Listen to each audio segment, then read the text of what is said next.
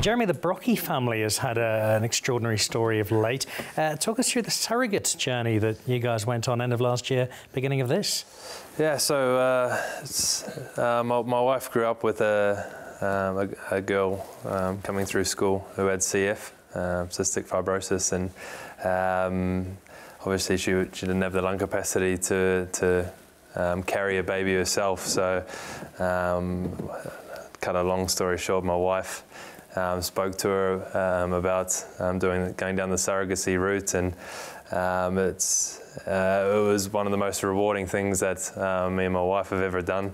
Unfortunately, there was a twist halfway through. The mum-to-be actually passed away from the disease. But a happy ending, because there's a little boy in this world that a dad has a little part of his wife, and a story to remember. And yeah, it was a fantastic journey. Obviously, a lot of ups and downs, but something that has, like I said, been one of the most rewarding things in my life. It'll match and probably outdo any football achievement you'll have. You've created something remarkable. Yeah, absolutely, and very proud of my wife. She's obviously given a lot of her time and her body to do something very special, and we talk about it all the time, how good it is to be able to give a gift like that.